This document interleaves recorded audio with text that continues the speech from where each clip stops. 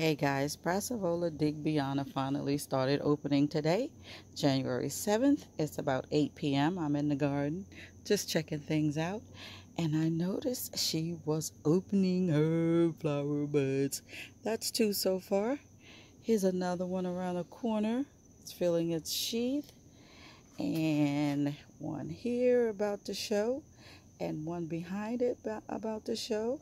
I think I killed two. I killed this one by not taking it out of the rainwater, and I killed that one. So I would have had a pretty nice show this blooming term, because this baby blooms multiple times, during the year. So we'll see how many times it flowers in 2022.